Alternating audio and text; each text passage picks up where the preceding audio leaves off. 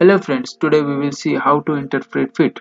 Before that, we need to understand how to describe a hole or a shaft separately.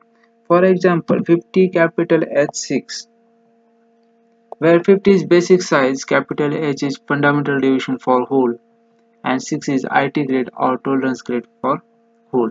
Similarly, 50 small g7, here 50 basic size, small g is fundamental division for shaft, and 7 is the IT grade or tolerance grade for shaft. As you see here, capital letter is indicating the fundamental deviation for hole, and small letter is indicating the fundamental deviation for shaft, and the digit followed by the fundamental deviation is the IT grade or tolerance grade. When we combine these together, shaft and hole, we get 50 capital H6 small g7, where 50 is the basic size for hole and shaft both, and capital H is the fundamental deviation for hole, 6 is the IT grade or tolerance grade for hole, and small g is the fundamental deviation for shaft, and 7 is IT grade for shaft. As we know, zero line corresponds to the basic size. Here basic size is 50. We will see in which diameter step does it fall. It falls in diameter step over 40 to 50.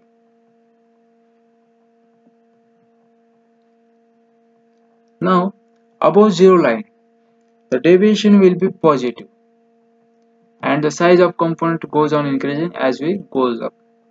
Similarly, below zero line, the deviation will be negative and size of component goes on decreasing as we goes down. H6, capital H6. Capital H is the fundamental deviation for hole and 6 is its tolerance grade. So let's see in the chart its value corresponding to the diameter step over 40 to 50. Here it is.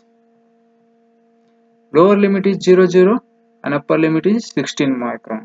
Let's see.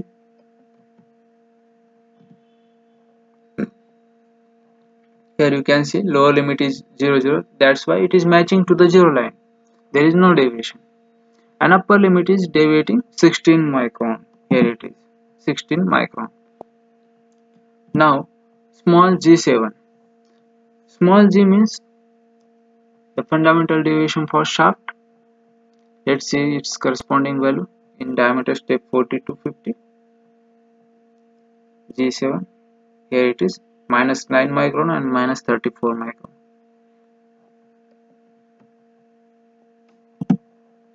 So minus 9 micron means it is close to the zero line. Here it is.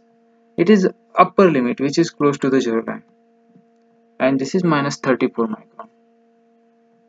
Now suppose in case of hole, fundamental deviation is H same, but IT grade is changed from 6 to 7. What happens? Tolerance zone has increased to 25 micron from 16 microns to 25 micron.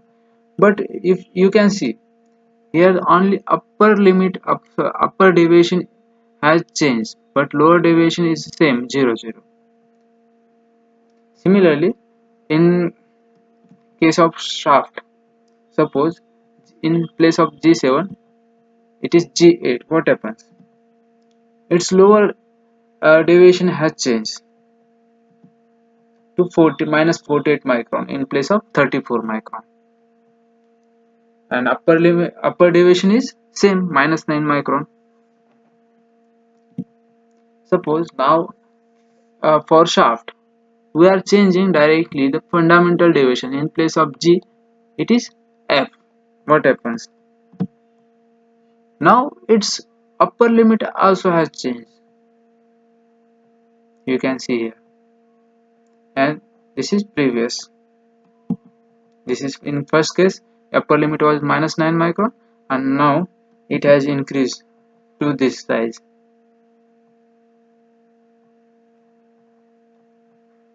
Here it is F6. Its value is upper limit has changed to minus 25 micron.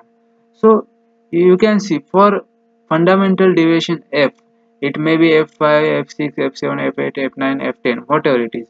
Upper limit is constant, minus 25 micron. Here it is minus 25, minus 25, same constant. But lower limit is varying according to the IT grade 5, 6, 7, 8, 9, 10. Here it is increasing as the IT grade increasing 5 to 10. 36, 41, 50, 64, 87, minus 100. All these are changing. So by this chart you might have understand that in case of shaft, upper deviation is fixed and lower deviation is varying according to the IT grade. And in case of hole, the lower limit is fixed, means lower deviation is fixed, and upper deviation is varying according to the IT grade.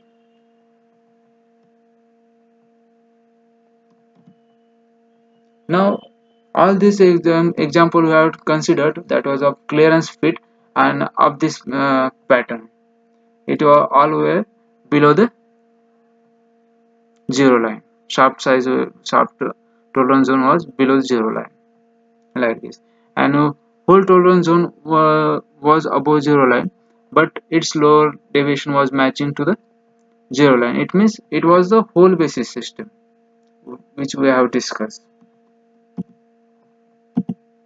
Now consider 50 capital H6 A6.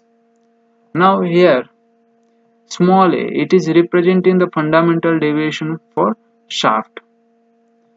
So if you keep fundamental deviation for hole capital H, it means it is whole basis system. Then the only shaft will be changed to get the required fit. It may be A, B, C, D, E, F, G, H up to H. You will get the clearance fit. After that, above H, when you go for J, JS, K, M, all this will give you transition fit. Later on, remaining all N, P, Q, R, S, T and up to ZC belongs to the interference fit. So I hope you have got what is the fit and how to interpret it. Thank you.